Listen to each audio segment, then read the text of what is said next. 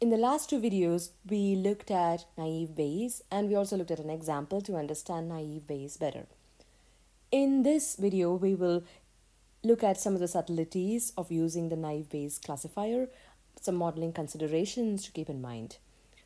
The first and the most important one is that oftentimes data do not comply with the naive Bayes assumption, which is that the features are not conditionally independent given the class variable. So the naive Bayes assumption, the naive Bayes classifier relies solely on the naive Bayes assumption, and that assumption, which we have marked here, so this one may not be valid.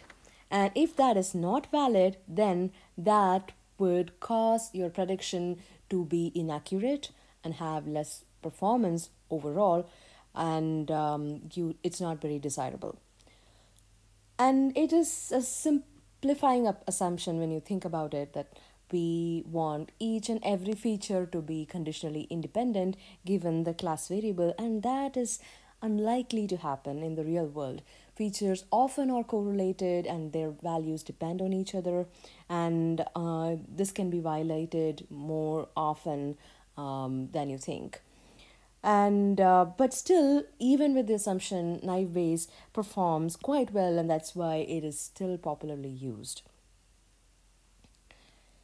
And why it works despite having such a simplifying assumption, is because we only need the probability of the correct class to be the largest. We don't care how large it is. It only has to come out on top, but we don't care about the difference. For example, in two-way classification, anything more than 0.5, as low as 0.51 would be enough for our classifier to pick that as the class that comes out on top. So it does not need to have this value of 0.95 or predict this with a high confidence. It's not necessarily required, and that sometimes works in our favor, because as long as we come out on top, as long as the class that we want comes out on top, we are still okay. We still will get a really good prediction accuracy. And that's one of the reasons why naive Bayes often performs well in a real world setting, even with this simplifying assumption.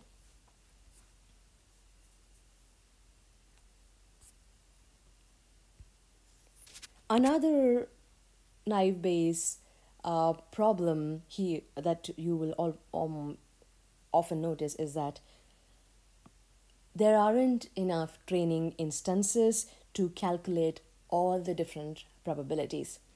For example, you have never seen a training instance with x1 equal to a and y equal to b, or some combination you have not seen in the training data, but at test time, that is the instance that you're required to compute the prediction class for. For example, let's say you did not see the word country in spam.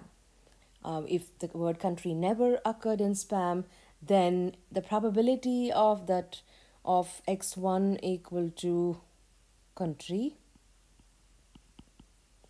and y equal to spam will be equal to 0. And that is bad. Zeros are bad, right? Because when multiplied with any other number, 0 would give a 0.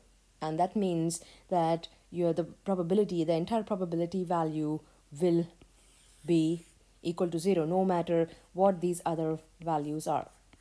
So no matter what these other values are, with what words they are, and what values they amount to, if you multiply that with a 0, you will get a 0. And that would give you such an inaccurate estimate of the probability, and we'll soon see how to handle that. But this is another big problem that exists in naive Bayes. Another thing to note here is that when we calculate the values, we calculate for each feature and class combination. So we know just by intuition that some words in spam, such as maybe lottery, would never, may not ever occur in a ham example. So, which means that there could be words that are exclusively used for these classes and they may not occur in the other class. And then their value would be 0. So this problem right here, what we're discussing, occurs more often than you think, because the word country in spam almost never occurs. Let's say that there could be such a word but never occurs in a spam message, and similarly there could be a word which that occurs only in spam and does not occur in, or occurs very rarely in ham. So this, when that happens, then you will get zeros. And when you get 1 0, if one of these, x1 or x2, x3, xn, any of those, if one of those are 0, like that does not occur in combination with a particular class value, then that would be 0, and multiplies with all other values and will produce a 0.